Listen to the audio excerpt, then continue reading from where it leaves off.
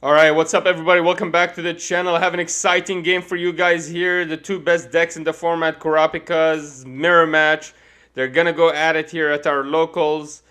Very exciting matchup, guys. The nice thing about Kurapika is the games are never dull. You're hitting specials and triggers.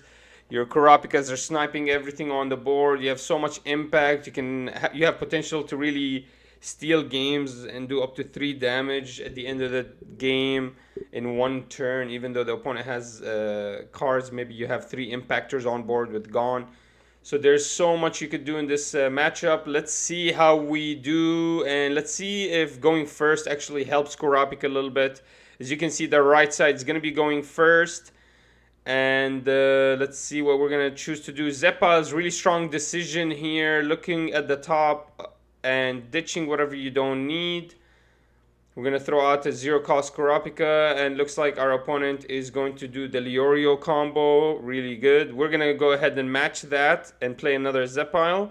So as you can see, already going first, you're able to kind of... I think your opponent is going to be able to play one more card over you, because you went first, and he gets to draw over you as well. I guess the only silver lining is you get to go to your 3 AP first, which is going to be a huge turn.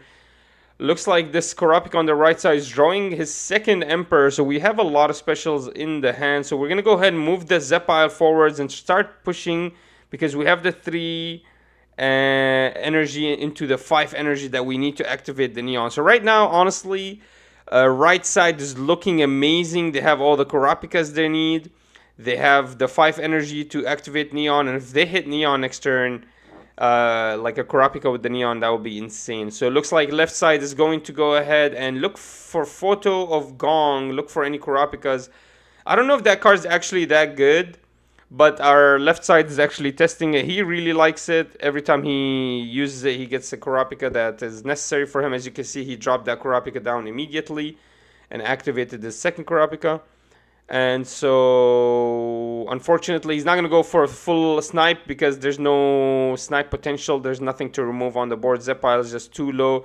There we are. We activate the Neon here. If we can get...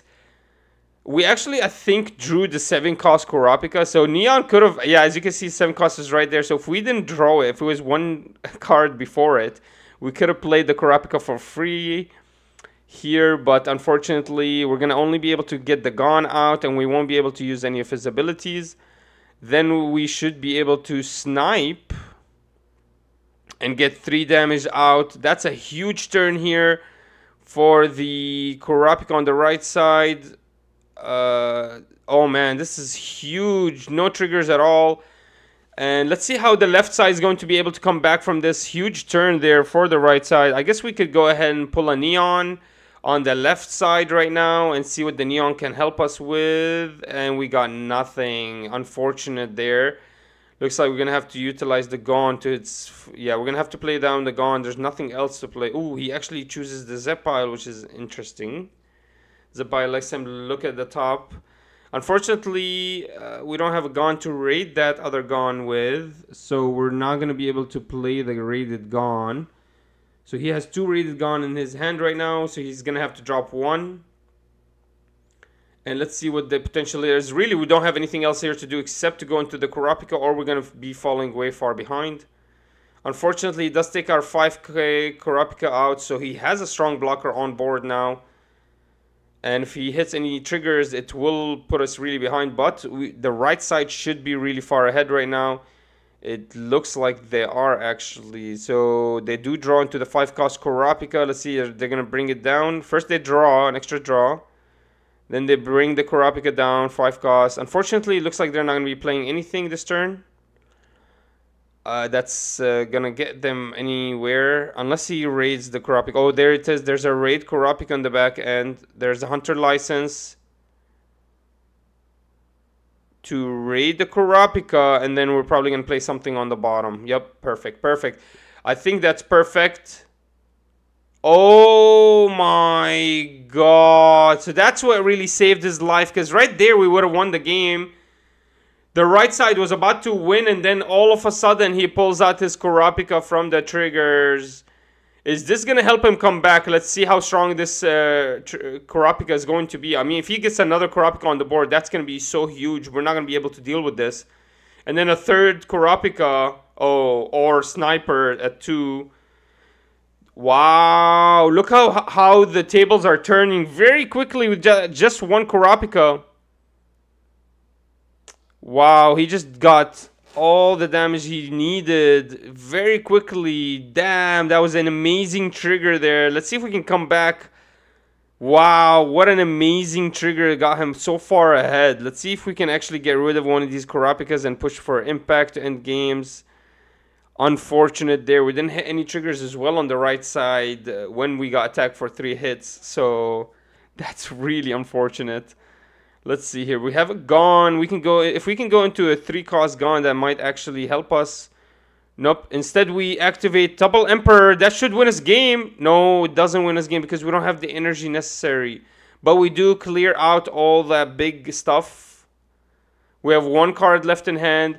If a Kurapika lands with another Gone, I think that's going to be game over, unfortunately. This 4 Kurapika is what we've seen this game. Into a Gone, and we cannot come back from that. I don't think you can come back from that, unfortunately. No triggers at all. No triggers at all. Yikes. Oh my god. Oh my god. We just drew another 0. Unfortunate there. That's amazing how right side was actually so far ahead. And then 1 Kurapika from the trigger changed the whole game plan. Actually, that was a turn where right side was about to win the game. But then Kurapika actually pulled out of the trigger zone and saved his life. Because what would have happened was, if Kurapika never came out, the opponent would have been down to 1 life. And with all our impact, we would have been able to steal that life away. That's such an unfortunate mishap there. Such a strong trigger. There we are. We're going to activate the Neon. Let's see if we can gain any value from Neon. No value at all, really. Do get the active Kurapika. Don't see a way we can end the game here. Not with 1 Dawn. Not with 1 active AP. And nothing in hand, honestly. So we're going to go ahead and start attacking. 4K is going to block, and impact is going to hit. Unfortunate, guys. That looks like this Kurapika is going to be able to steal the game. 2 impacts on the board. We can't shut it down, can't slow it down. We can pull off his Neons forwards. And there's nothing we can do unless we hit really strong triggers. He needs to pull off his guys forwards. But even then, Neon really doesn't help him, or Leorio. It's just another attacker. Let's see what he can do. He actually really did run out of steam on the left side, though. No cards in hand, nothing to do. So if we can survive this turn, we might actually be able to steal the game. Unfortunate, though, guys. He moves everything forward. Plays down the impactor. Hits. Can't stop it. And then another hit. I can't stop the impact. And that's so unfortunate, guys. Interested in your opinions. What do you think about this game? Do you think that right side misplayed in any way? And can you believe how strong that Kurapika trigger is? Leave a comment down below. I'm interested in your decisions and opinions.